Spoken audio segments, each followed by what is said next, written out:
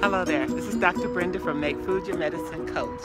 I'm out at Lake Merritt and I'm about to go on a 3.5-mile walk. Yesterday was an extraordinary day for me.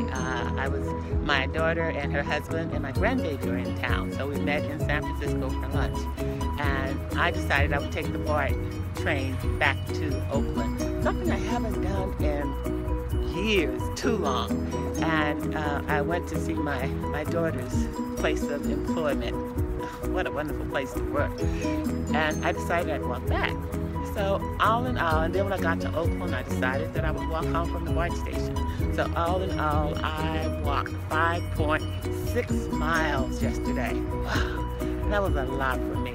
I had to get home and lay down. You know, when you're over 60 years old, you have to make exercise a priority, because if you don't, you lose it. You start losing your muscles and your ability to be agile. You know, you have to know that I believe that we are spiritual intelligence inhabiting a human form. This body, this is our instrument. So divinely created by God for us to move and have our being while we're here on earth. It's what we create with. It's what we love with. So we have to take care of our instrument.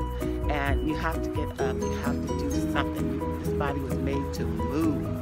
So take care of your instruments and find some form of activity that you like and start moving. So I'm about to start on this walk. So I'm going to say namaste. And you guys have a great day. And get those bodies moving.